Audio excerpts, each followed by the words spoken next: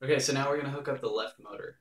To do that, we're going to need the Fritzing diagram, the Arduino sketch, your USB cable, your partially assembled robot, these wires, which are the long blue, white, and orange, not the short ones, the long ones, because they need to reach from here to the far side of this black thing right here, this motor controller.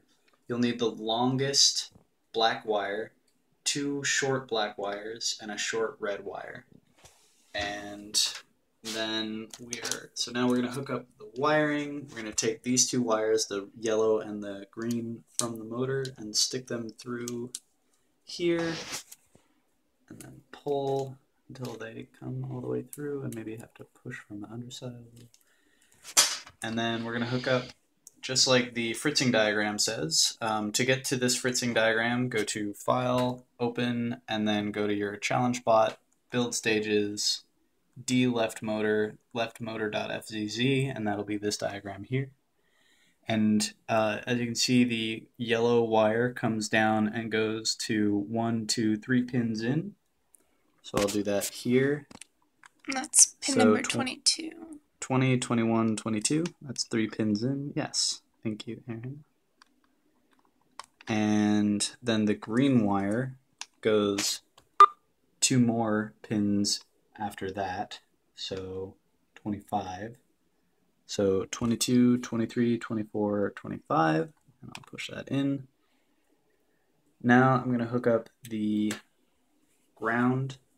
This long black wire is for connecting the grounds to each other. So the ground rail on the far side of the breadboard to the closer side of the breadboard. If I can do this.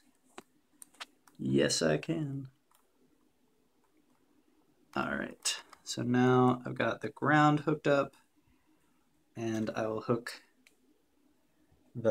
these two ground wires, which are in the center of the black thing, so they're in between the yellow and green. So that's 24 hooked to the ground rail, and then 23 hooked to the ground rail. Let's see if I can do it. Yes. Okay. Now the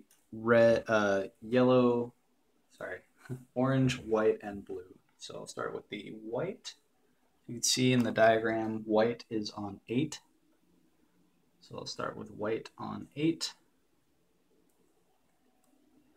on that side, and then on this side, white is hooked up to pin 20.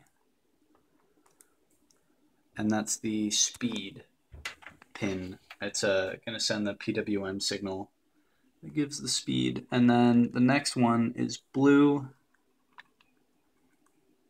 which is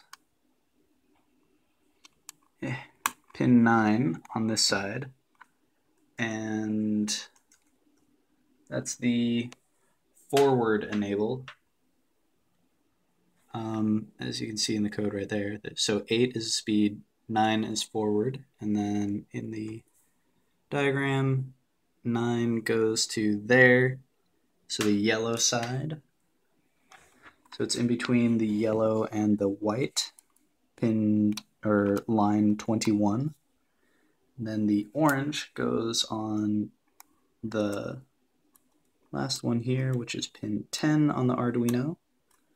And then over here, it goes on line 26, and it's going to enable or disable the green line, which is also the backwards.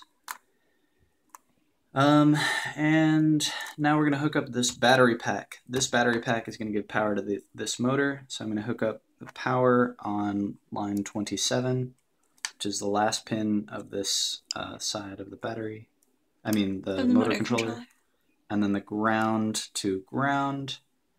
And then the very last thing here is this right here provides power to the logic of this thing. So this provides power for the motor for this thing, and then this provides power for the logic. So let's plug that in.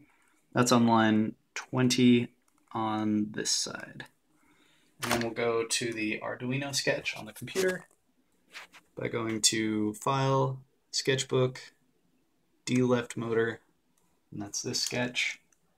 And then I will plug in the USB cable, and I'll hit the upload button there.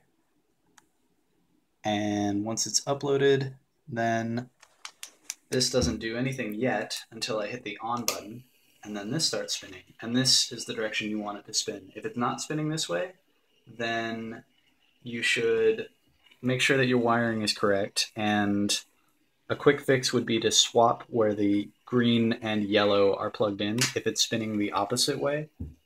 And if you make that switch, then it'll spin this way. And that's it.